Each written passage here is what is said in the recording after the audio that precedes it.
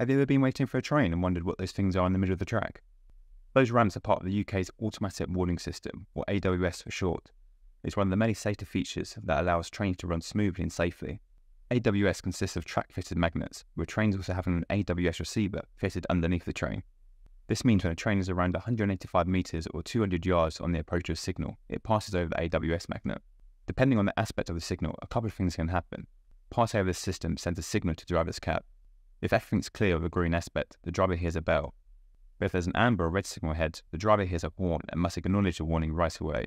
Within the cab, the driver also sees what's known as the sunflower indicator activate, acting as a second warning to the driver. If the driver doesn't press an AWS reset button within 2 seconds, the system automatically applies the brakes. So yeah, those magnets are pretty important. It's one of the many safety features used to prevent trains when passing signals of danger. So next time you're at a station, take a look down at the track. You'll know exactly what these are for. Subscribe for more railway facts. Bye!